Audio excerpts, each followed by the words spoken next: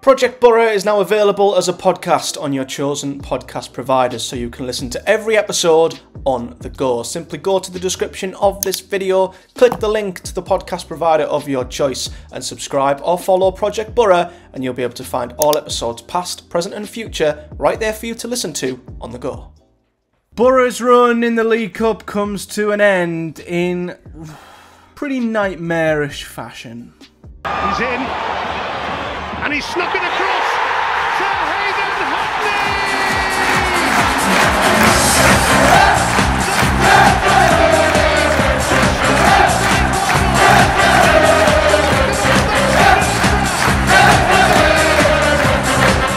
What is up, guys? Matthew here, and welcome to another episode of Project Boro. And well, all I'm going to say is I'm going to keep this one short and sweet today, because Boro's incredible run in the League Cup, which led us all the way to that famous, incredible night at the Riverside, which I'll never ever forget, and gave us a lead heading in to the second leg, where we were 90 minutes away from a League Cup final and a major cup final, which now that we're out of the bubble of the semi-final and the dreaming of what could be, Boro were 90 minutes away from something, I think, in today's game that is rather unprecedented. So, yeah, it's a shame that it's come to an end. I think it's more a shame that it's come to an end in the fashion that it did. No one expected us to win. I didn't expect us to win. We all lived in hope that we could pull off a modern-day miracle. But on the night, Boro didn't turn up. Tactics were all wrong. I think we were missing key components of our game plan, which worked so well in the first leg and was never going to work tonight. And we got absolutely walloped 6-1 by Chelsea. And listen, I'm not going to bash the boys too much. If this was in the league, of course, then you'd be a lot more angry and upset. I'm not going to go absolutely crazy on the boys and lambast them and destroy them for this defeat. I think there is obviously a massive degree of disappointment by how we've lost, and at times it was rather embarrassing and tough to watch.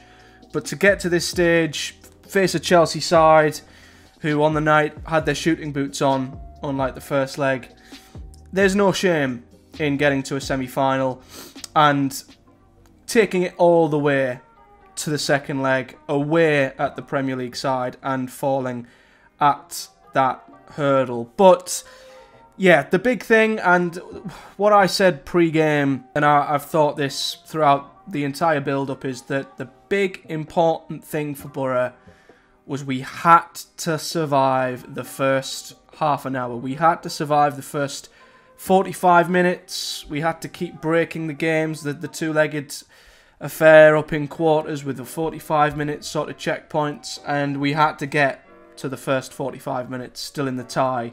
Even if Chelsea score, we're still in the tie. It's still a level game. But the worry always was, if they score early, the floodgates could open. And they opened big time, because Boro could only keep Chelsea out for 15 minutes. And you know what the really sort of bittersweet thing is? Boro actually started the better of the two. We actually started really well. We looked pretty good on the ball. Bit nervy, you'd understand that. Chelsea obviously pressing very aggressively, so it wasn't easy for the boys, but I thought we settled quite well in the first 10 minutes. And, you know, we looked good in our shape. We looked a lot more comfortable and settled than Chelsea. And Gary Neville was saying in commentary, Boro, we'd settled much better than what the home side did. But it was one moment of poor defending that led to the whole thing falling apart. And it's a recurring theme, unfortunately, from what happened tonight. And it's a bit like the first leg with the chances we gave Chelsea. The big, sad, really disappointing thing for me is not that we lost 6-1, as bad and as horrible as it is. It's the fact that we handed Chelsea the chances and the opportunities once again. They didn't have to play incredible top quality football to carve through Boro. We assisted in our downfall massively, and unlike the first leg, we didn't get away with it. So despite the great start, we were undone. 15 minutes in, Chilwell cut in from the inside. Played a through ball in behind Boro's left-hand side, and I mean, the defensive line was about as straight as an oval, you could say, because Engel, way too far forward, Clark in the middle, Fry way too deep. The back four was all over the shop. No communication, no one keeping the line, no one trying to, you know, if we're going to play offside, we all push up together. If we don't, we all drop off. They were all doing individual things, and Engel stepped up, had two men by his left-hand side on the overlap. In behind was Raheem Sterling.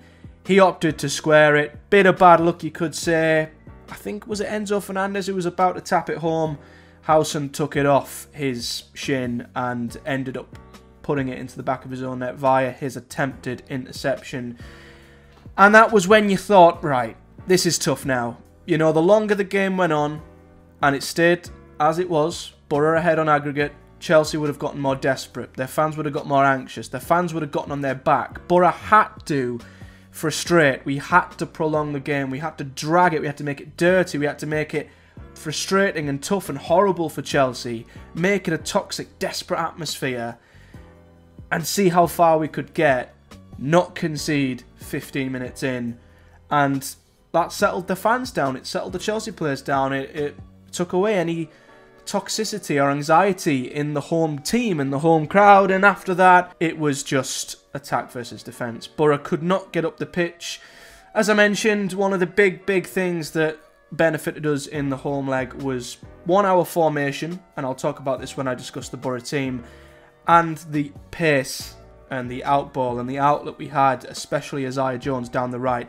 Without that, Boro would pick up the ball, we'd play it backwards, we'd play it sideways, and then we'd get rid of it. We'd give it back to Chelsea, and then the whole thing would start again. There was just never, apart from a few brief moments where I thought we looked like we were going to string even a couple of passes together. We were ever going to make much of a threat, because we just didn't have the pace. We didn't have the outball. We didn't have the running in behind. I think if we had Lath, if we had Jones, Bangura down the left with Engel tucking in as a left centre-back, if we'd have had them players available, I think we might have had more of a chance in that really crucial period in the first half. As it happens, when one went in, a second followed, and this was probably Chelsea's best worked goal of the night, I would say. Good play down the right-hand side. Crosses cut back from the right. Johnny Howson leaves Enzo Fernandez free, who he'd man-marked pretty much all the way up until that point. Enzo peeled back, had a free effort. On goal, 6 yards out, whatever it was, puts it in the back of the net. 2-1. For me, that was it. I thought, you know, game over. Chelsea are ahead in the tie.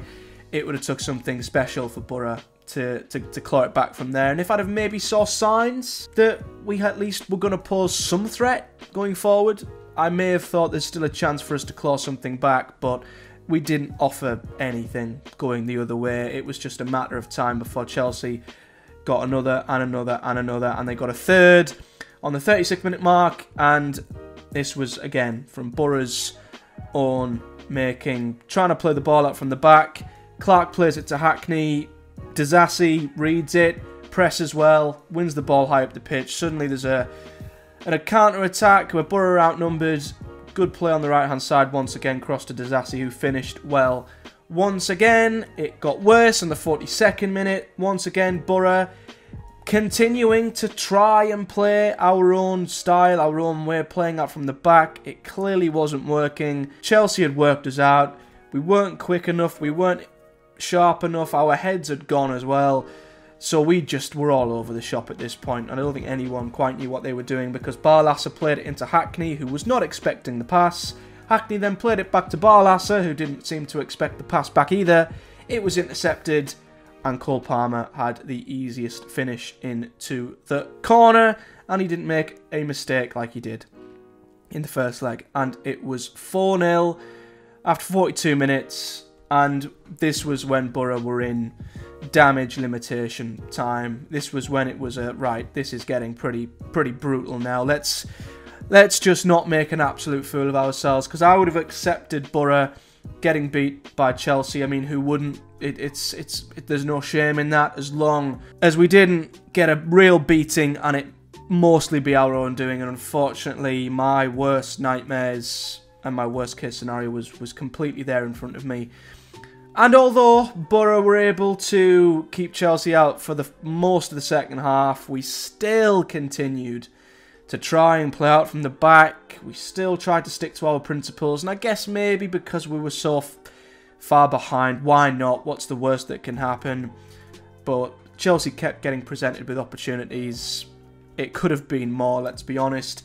But Palmer added another on the 77th minute. This time they played the ball down the left-hand side, got down the side of Vandenberg, crossed the ball into Palmer, who was in so much space.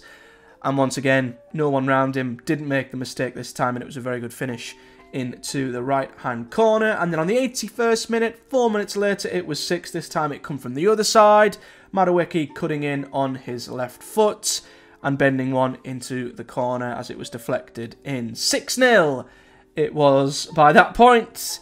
And thankfully, at least the travelling fans got something to take home with them, because Morgan Rogers, and I'm not going to single him out, I'm not going to single any Boro player out, they all struggled, they all had a tough night.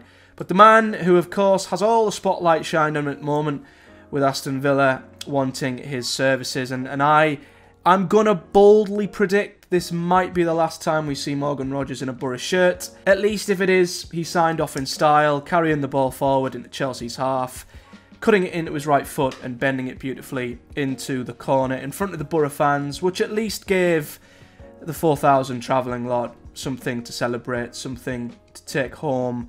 And what I will say is the Boro fans were outstanding. You know, it doesn't matter if it was 1-0, 2-0, 6-0. The Boro fans were incredible. They were the winners tonight for me. They kept singing and chanting and cheering the team on. You know what?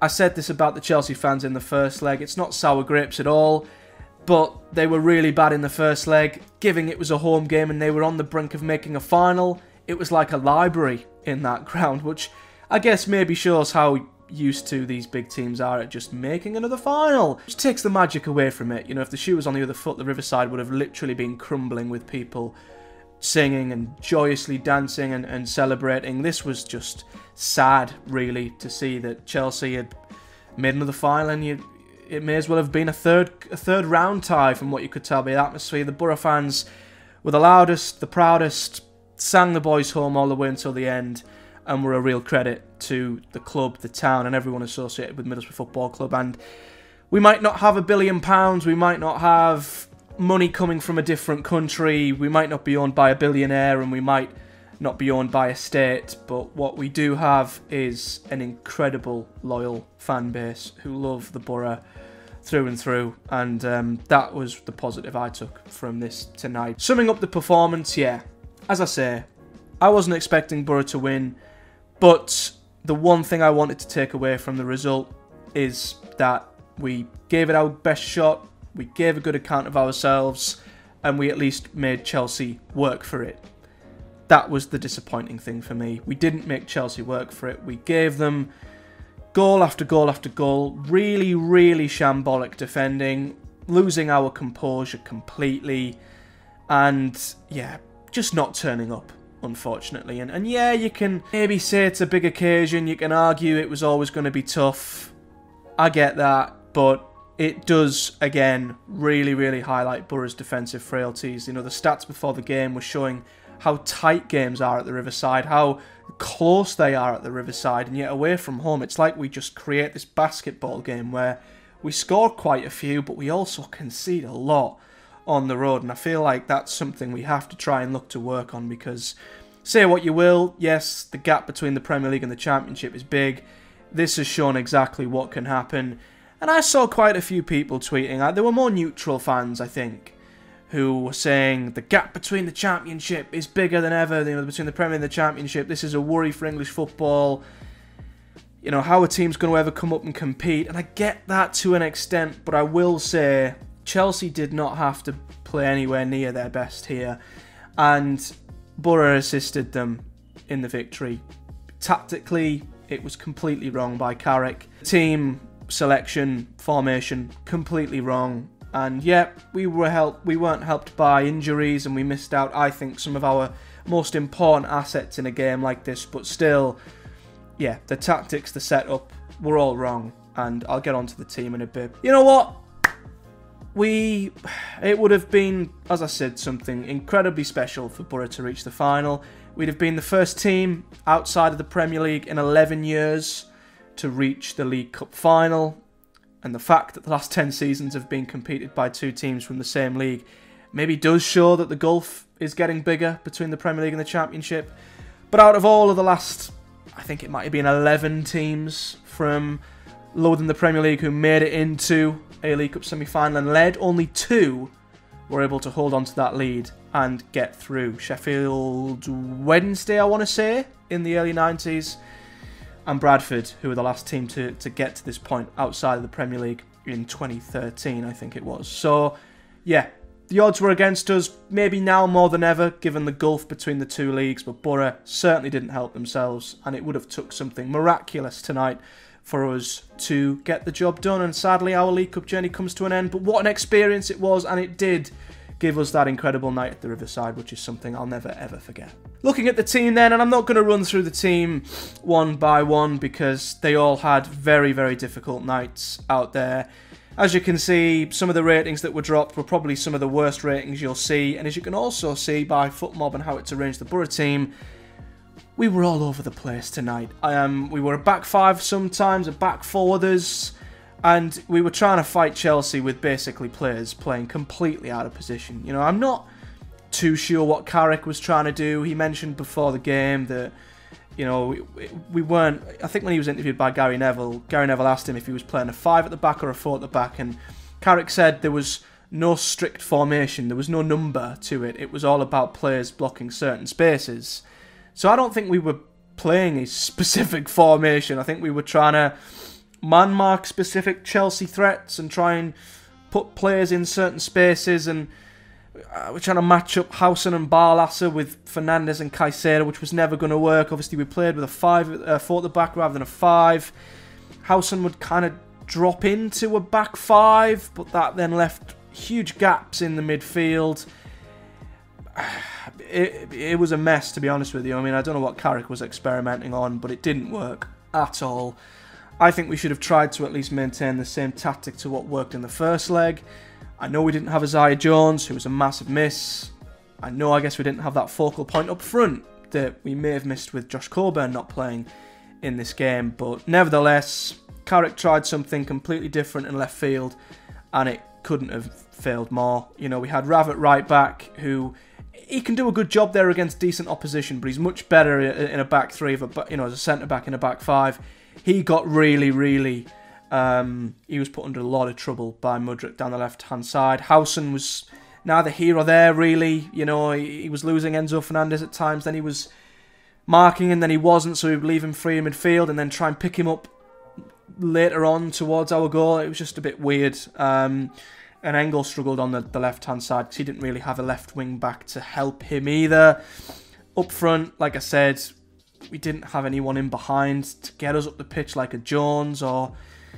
You know, Rodgers was a good ball carrier, but there was nothing up top that would help the ball stick or at least get us up the pitch like a Latte Lath would, for example. So I think we maybe tried to fight fire with fire, tried to do something a little bit too clever, and it didn't work. It backfired terribly. And what I would have done in hindsight, and hindsight's all well and good, I know, but I would have adopted exactly the same tactic that Boro did in the first leg, just to get us to half-time, and then we see what we can do after that. You know, Carrick said pre-match that we were here to win the game, and I think sometimes managers come out and say that just because they feel like they have to say that, but I generally feel like Carrick sort of come out with that kind of mentality that we can maybe fight fire with fire a bit and do something a bit clever. But Chelsea have got too much quality, their coaching staff are too clever, their players are too clever, and they worked us out instantly. They worked at our press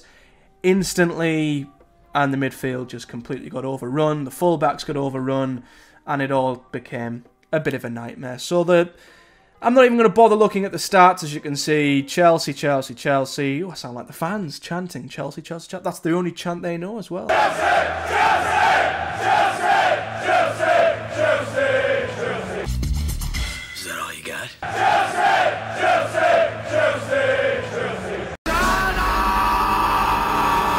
XG was quite high, ours was low, as you'd expect. One to forget, but what I will say and what we can learn from this is that we do need to be better defensively in the league. We do need, I think, more composure at times like this. I'm hoping it can just be a real learning curve for us going into the Championship, which is our full focus now, and we'll see what we can do for the rest of the season and hopefully push for playoffs. But what this result has also, I guess, showed me is that in order to get promoted and compete, we have a lot of work to do. And I think a lot of Boro fans who've maybe not quite saw that, or maybe just assumed that we should get promoted this season and everything will be fine, this kind of makes you stop and think, okay, this is the start of maybe something a bit more long term. You know, maybe the players we've gotten aren't going to be good enough this season to get us up. As we maybe saw tonight, they're not quite towards the standard required yet. We need another season in the Championship after this. We need another year of strengthening and bolstering our squad. And maybe if Boro were to go up this year, we'd need a spectacular transfer window to stay up, because we've seen how much Burnley, Luton and Sheffield United are struggling this season. And I think if Boro and the side we've got now and the players we've got now and the young squad we're assembling were to go up this season, it might be a really ugly outcome if we were to go up in this current state. Maybe this just gives Boro fans that little bit of reassurance that if we don't go up this year, it's actually okay, because we could probably do with that extra year. We could probably do with another year of development, another year of strengthening and preparing in our tank before we were to go up to the Premier League. Because if we were to go up and most weeks would be like this, it would be a very miserable time and it would get very, very boring and very, very ugly very, very quickly. So maybe that just gives us a bit of perspective as to where we actually are as a football club and the work we've got to do in front of us. But next up, it's arguably a bigger game, because not only is it a Championship game, but it is the Teeswear Derby at home to Sunderland. Always a big game for the fans, one you don't want to lose. And Boro, of course, beat Sunderland 4-0 last time out, so we would love to do the double on the Mackems, and we are side by side in the Championship table, so it would be big for either side to beat the other. And I'm hoping by then, of course, it's 11 days away, February will have begun, the January transfer window will be over, any doubts surrounding Boro's players will be gone, any possible new signings might be back, and hopefully we might see Seny Dieng a bit closer. Jones might be back, Lath might be back, Bangura might be back, and I don't know when McGree and Silvera get back from the Asian Cup, but they might be back too, who knows. But that's it, guys, for this episode of Project Boro. It was not the one I was hoping to give you guys, and even in defeat, I would have liked it to have been a little less, I don't know if embarrassing is the right word, I don't know if that's fair, but not as brutal, and we would have at least gave a better showing of ourselves in a game like this. But it wasn't to be. It kind of went as badly as it could have, and at least now we've got 11 days to really get it out of our system and turn focus fully back to the priority, which is the Championship. And I'll be back on the 4th of February to hopefully review a Teeswear Derby victory from the Boro, and I'll probably try and bring you some other content in between now and then, as we have got a chunky gap between games. But that's it. If you've enjoyed this video, do hit the like button and subscribe here on YouTube for much more. I review every Boro game, make Boro related content and other football related content too. Subscribe if you haven't already, as I say, and leave me a comment below whether you're a Boro, Chelsea or neutral fan with your thoughts. And if you're listening to me over on the podcast providers, give me a like, a rating and a follow over there. But until next time, guys, a big thank you for watching. Boro's League Cup campaign ended in a bit of a nightmare, but we've always got that one night at the Riverside where we beat Chelsea in the first leg. So here's to that and the incredible Boro fans that travelled up the Boro.